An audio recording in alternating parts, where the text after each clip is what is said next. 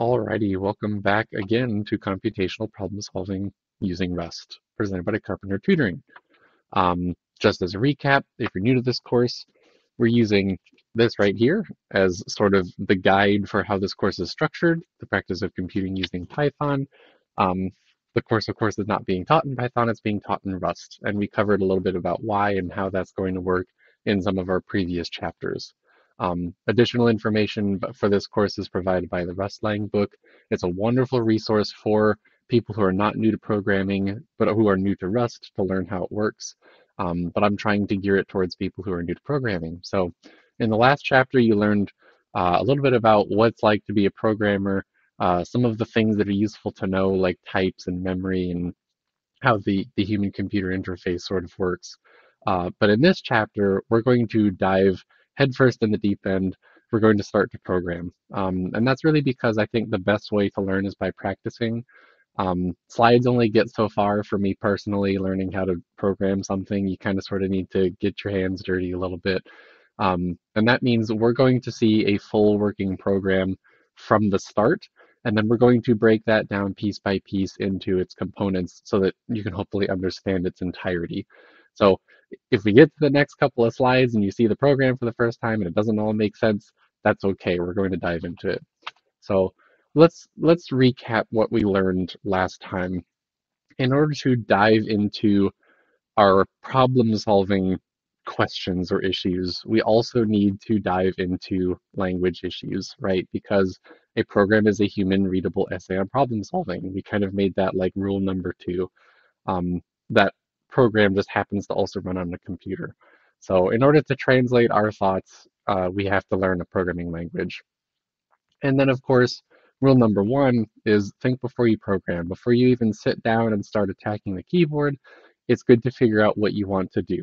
Come up with your mental picture of how you're going to solve your problem, and then worry about translating it so that somebody else can read it, and then a computer can run it. So let's come up with a problem. Um, but before we do that, we're going to add another rule.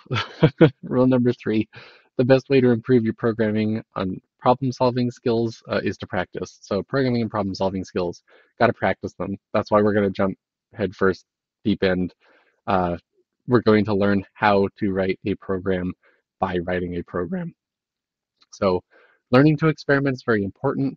If you check out the last sort of very small video about how to actually get the tools set up that you need to try experimenting on your workstation, this would be a great time to go and check that out if you haven't already.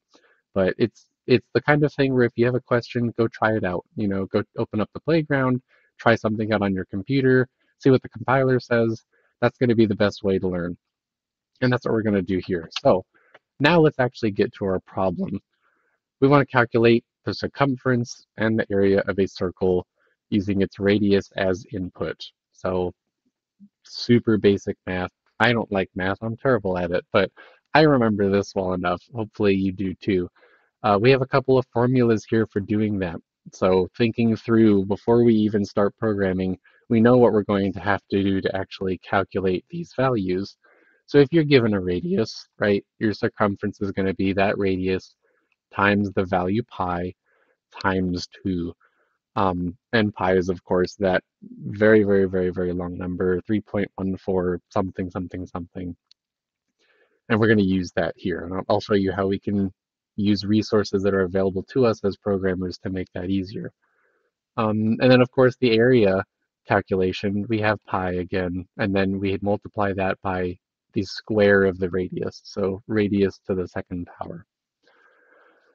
Now, that's what we need to calculate, but there are some other things that we actually need to do to solve our problem. There are things that we need to do in our program to actually make that happen. And here they are. We have additional requirements. We need to prompt the user for a radius, right? We need to get information from a user. The radius could be, it's variable. We don't know what it is yet. So we need to ask for it. We also need to take whatever the user provides and transform it into a number that we can run those calculations with. You're going to learn very, very quickly that users don't always provide what you ask for.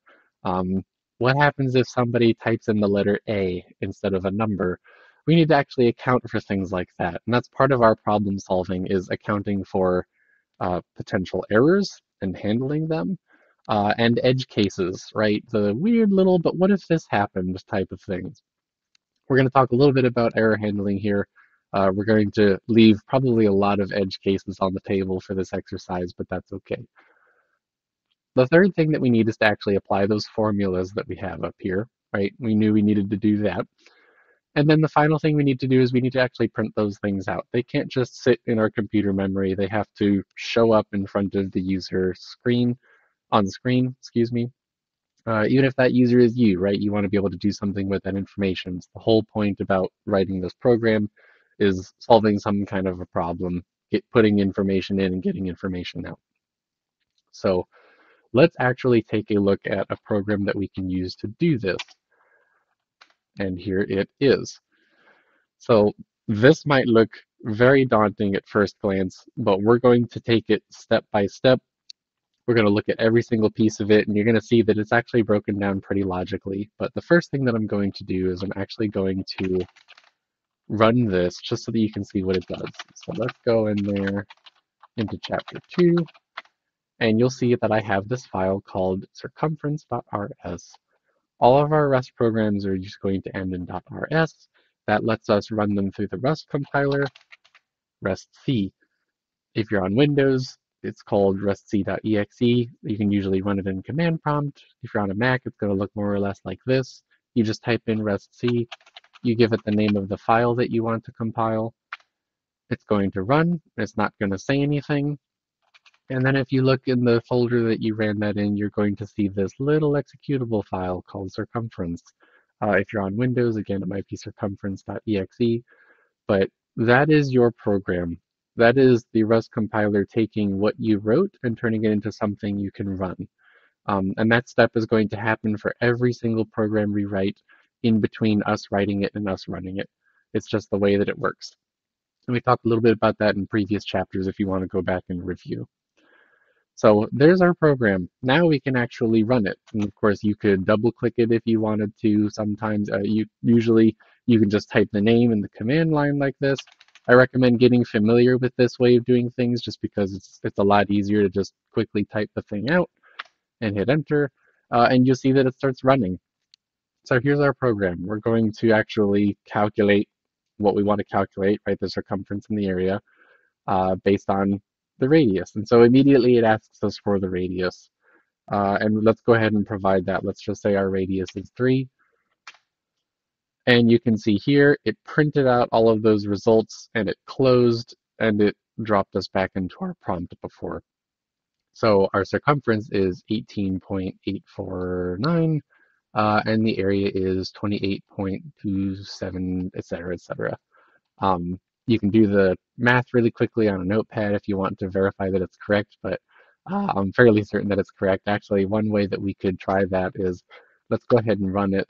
I believe if you give a radius of 2, your circumference and your area come out to the same value. Yes, and it is. Okay, so I still remember something from math class. But there you go. There's our program. It does something useful. Now let's go and take a deeper look at it and actually figure out how does it work. So here's it. This is the file. This is our little circumference.rs. This is what we're feeding into the compiler and turning into that program that we just ran. So from top to bottom, what's going on here?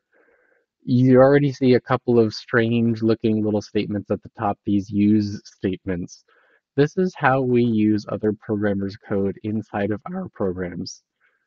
There's a lot of times where somebody else has already solved one problem a lot faster and better than we have, and we want to reuse their work. We don't want to invent everything from scratch. Anytime that you see a use statement, you know that you are importing somebody else's code and using it in your program. In this case, let's look at what we're importing. On the first line here, we're using standard F64 constants pi. This is just a number. This is just the number pi. Um, It comes from this path, right? Standard meaning the standard Rust library.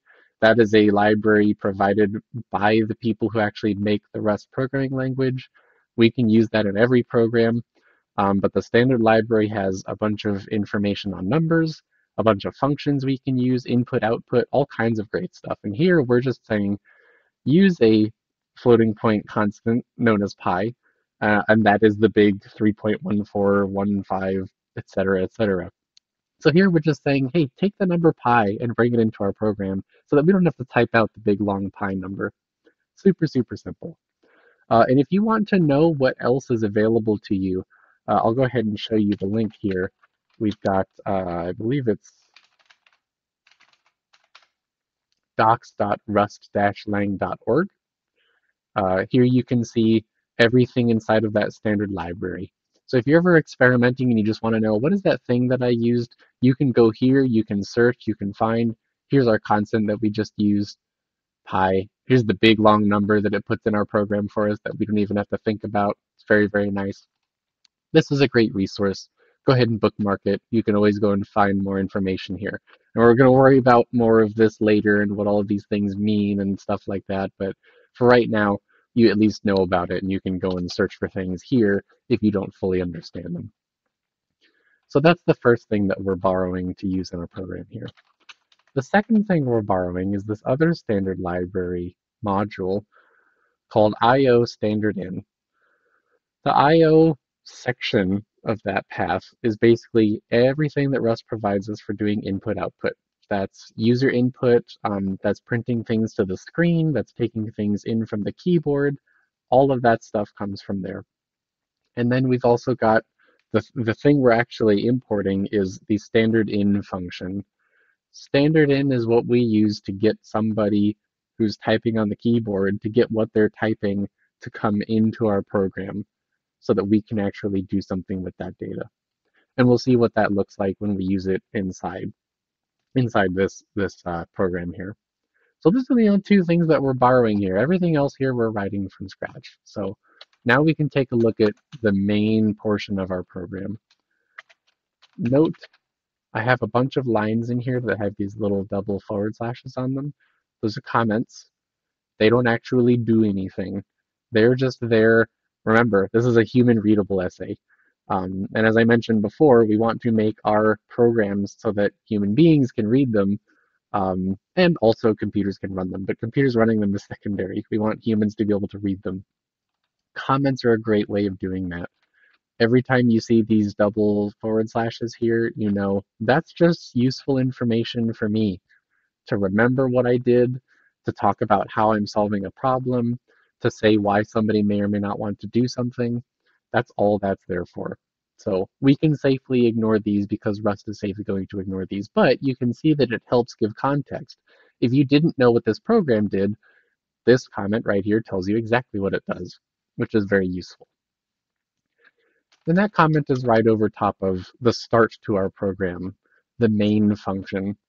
Anytime that you see this little fn in Rust, you're creating a new function. You give it a name, follow it by these parentheses, which may or may not have some arguments in them. And then you open this little curly brace and you begin your program.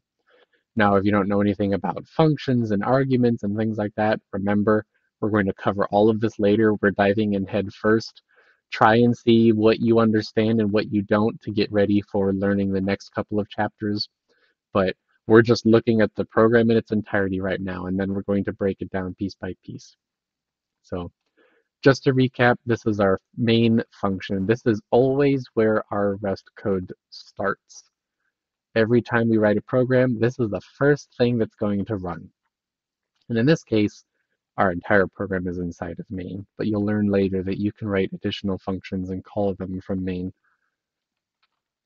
Alrighty, we got another comment telling us what this next section is going to do. We're going to prompt for our radius input. These next 3 lines are going to do that. That's everything that you need to actually ask the user, hey, give me a radius, and then to accept one from them on standard input. Now, how are we going to solve that problem? What are we actually doing here? First of all, we're creating a new string. You learn in a previous chapter that strings are just sort of blocks of text in memory, right? And here we're providing a new empty string as the starting value to a variable.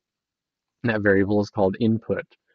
This is a way for us to keep track of the different information that we want to store inside of our program. We have variables. Just like we had the constant up here, pi, right, which we're going to use later, that's a constant that does not change, but it has value. This is a value that can change. And we're even specifying with this little keyword here, mute. This is a value that's going to change very soon. As a matter of fact, in Rust, everything is not mutable by default. So when we create a variable like this, usually we would just say let input, and then we would assign it to something. Everything to the right of this equal sign is how we assign it a value. But this time we're saying, go ahead and let it be mutable. We want somebody to be able to change this in this code later. And that kind of makes sense because the input is going to have something from the user dropped into it, right? It has to change. That's its only purpose. And then what do we assign it? We assign it a new empty string. And you'll learn more about how these functions are called later. Essentially what this does is it just says, hey, give me a string from scratch, an empty one. And that's what this does. So now we need to actually ask the user for something. And that means more input output. That means we're going to print a message to the user. And here's how we do that. We have this macro here, print line, with a little exclamation point at the end. You're already starting to get confused by this syntax. I don't blame you.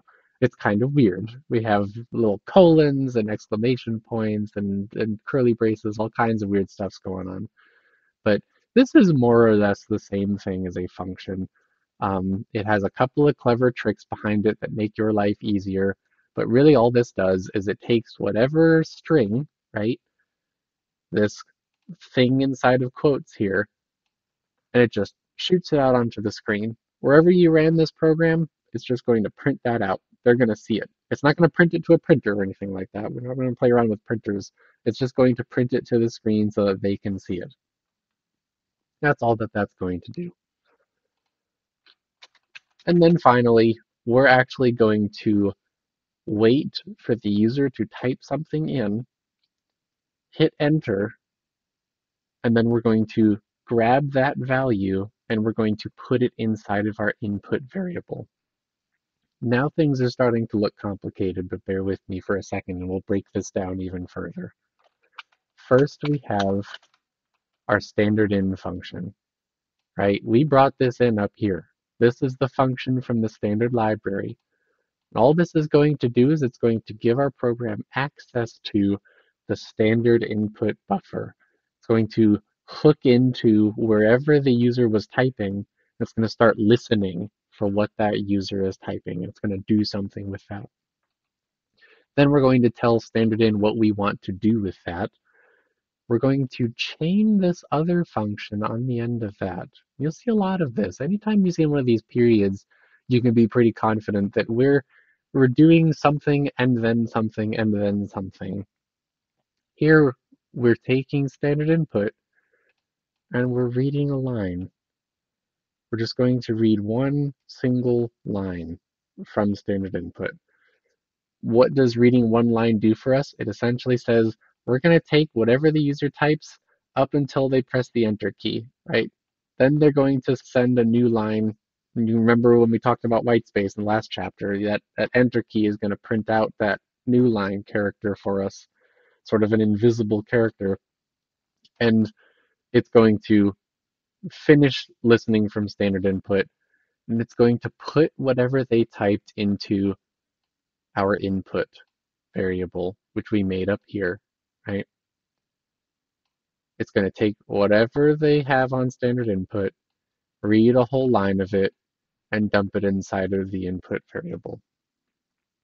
And this syntax here is a very Rust-specific way of saying, don't forget, you can go ahead and modify this. I want you to be able to change it. These are all safety mechanisms that we'll talk more about later, but that's all we've done here is we have read whatever the user typed, up to when they pushed the enter key, and we stuffed it into our input variable. Now we've got that information. However, that read line function provides us with two different possibilities. Either things worked out okay, and then the user actually typed something and hit enter, just like we expect, or things didn't work out okay.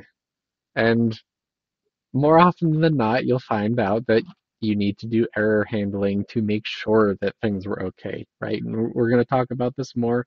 We already mentioned it a little bit, but error handling is something that you have to think about when you're writing a program, when you're solving a problem.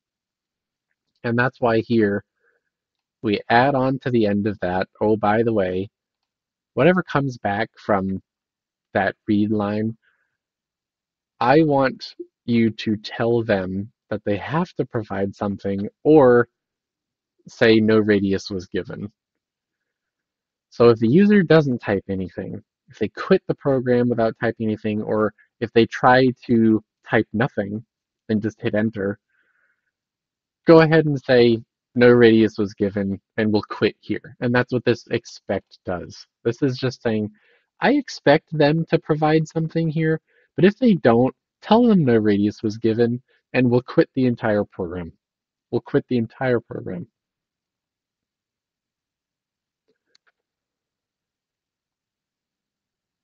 Let's go ahead and take a look at what that looks like just so you can get an idea for this first section, right? Step one here, prompting for an input. Now you can kind of see if we go ahead and run our circumference program again, we've already started listening, right? It's waiting for me to type in something.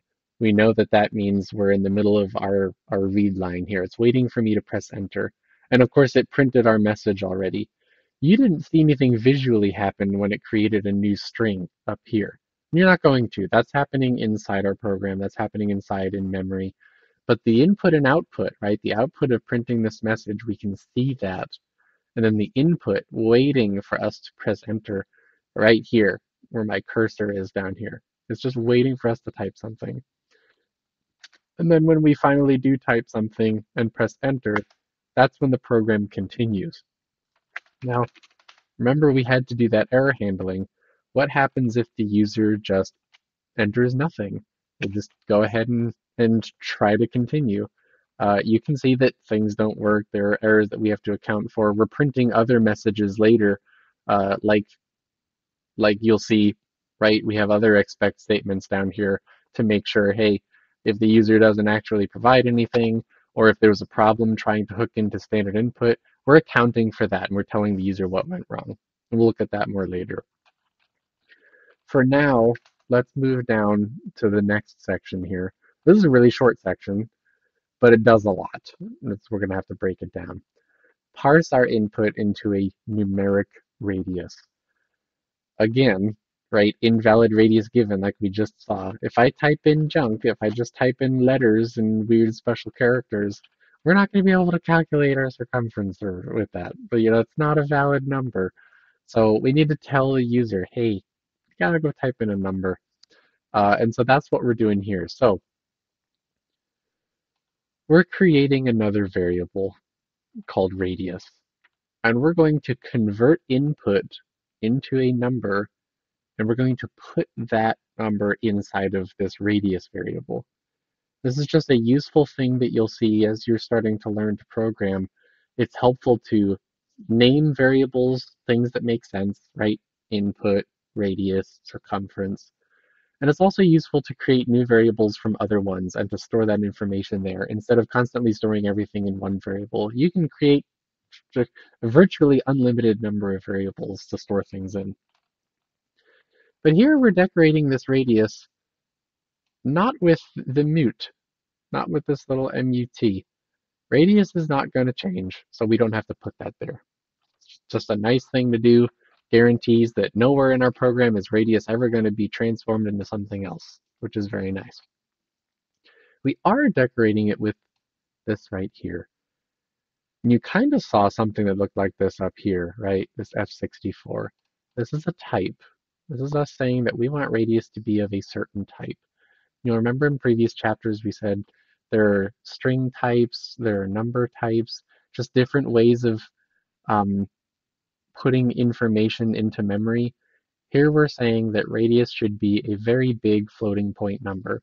That means it can be a number with lots of decimal places at the end. It has lots of room to grow and get big if we need it to. That's what we're doing here. We'll learn more about all the different types that you have in Rust later, but this is us saying this is a 64-bit floating point number. Big, big floating point number, as opposed to a string, right? This kind of syntax is optional, as you'll learn later. It's only required in specific situations, right? We didn't have to put it in front of or after our input here. The Rust compiler, and this is sort of an aside for now, it's very, very good at guessing what you mean in a lot of cases. And if it's not able to guess, it's good at asking you what you mean or suggesting what you might mean in an error message. Up here, because input is being assigned to something from this string library, you know, hey, that's going to be a string. I can guess that. You don't have to tell me what type it is because I can infer what type it is. But here, we've got a lot of different stuff happening back here, which we'll talk about in a minute. Radius, it doesn't know what it's going to be yet. It needs us to tell it, so we're going to go ahead and tell it. You could provide this on every variable if you wanted to, but you don't have to. Just sometimes you have to. And then we have our equal sign again. Everything after the equal sign is what we're going to stash inside of our variable over here.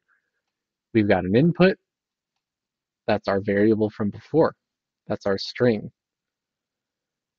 We're going to trim it.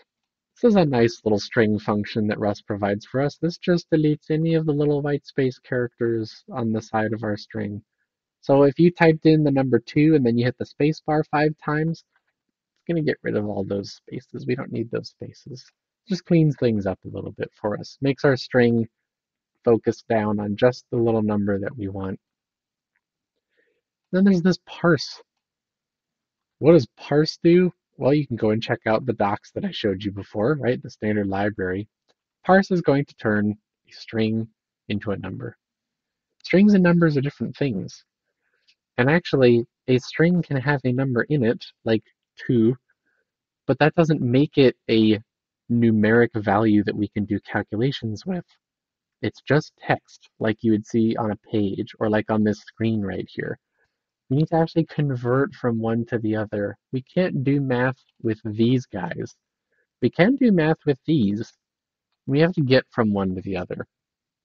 And as you'll see a lot throughout this course, converting from one to the other is just bread and butter. We're doing it all the time because everything that the user types as text, we're not sure if it's going to be a number. A lot of times we want it to be, and we're going to have to run this parse in order to turn our string into our floating point number that we can do math with. Now, doesn't that sound like something that can go wrong?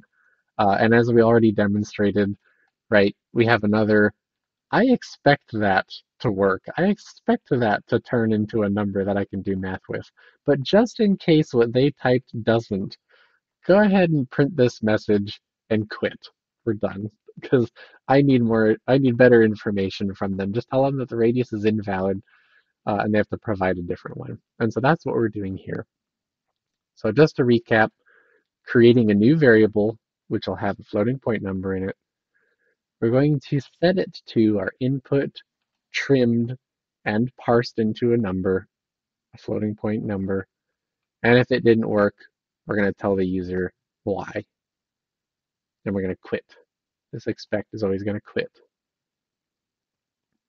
All right. Now we've got our actual radius. Now we can begin to run the functions that we already knew about. And this next section is actually pretty easy because now we have nice numbers in memory. We can do math with them, do whatever we want.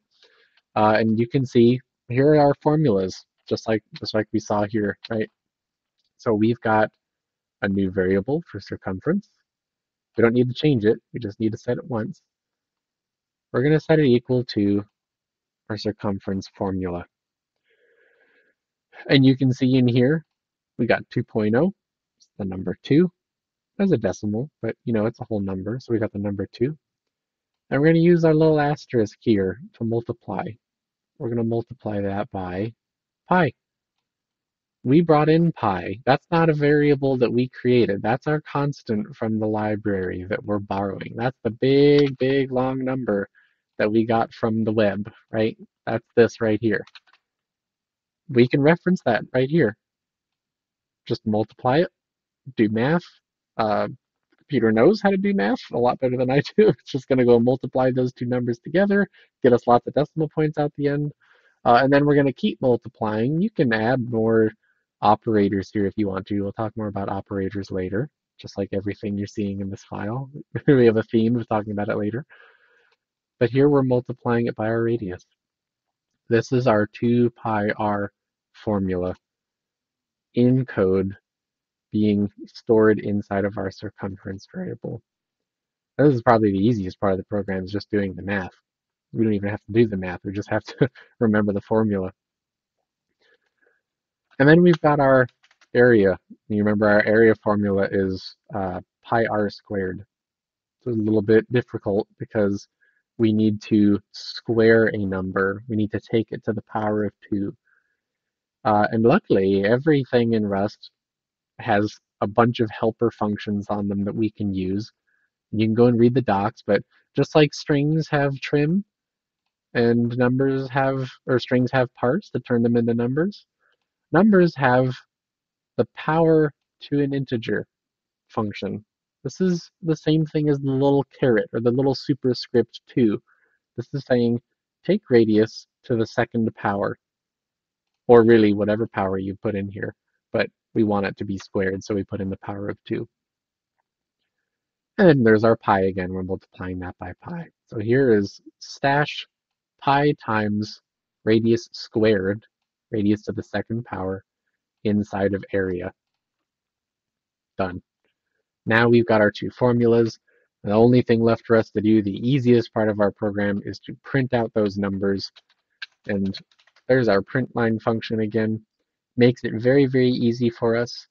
We just provided another string inside of quotes. We got this little message here. The circumference is blank. And then we got these little curly braces. This is really convenient. If you put anything inside these curly braces, Rust is smart enough to think they're probably talking about a variable there. So let me go and just stuff whatever was in that variable inside this string when I print it. So it's not going to print out onto the console curly brace the word circumference curly brace. It's going to take this whole thing, strip it out, grab whatever value our circumference variable has, and put it there instead. And then, of course, our area is the same thing. We're going to tell the user the area is, and then it's going to shove the area in there. We close that out, and then there's the end of our function. The program ends here. Once it reaches this, it quits automatically. That's the end of it. This is our program in its entirety. This is everything that you need to know to have a program which calculates area and circumference, takes user input, prints user output, and does error handling. It's got everything. That's why this is such a great place to start and why I borrowed it from this textbook here.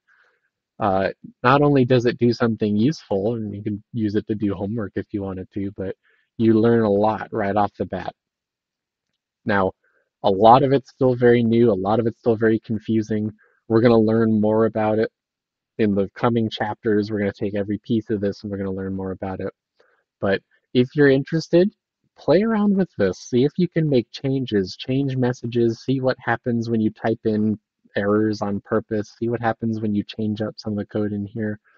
You can always use the Rust book, which I provide at the beginning of every chapter, and you can use the documentation on that website that I provided as well.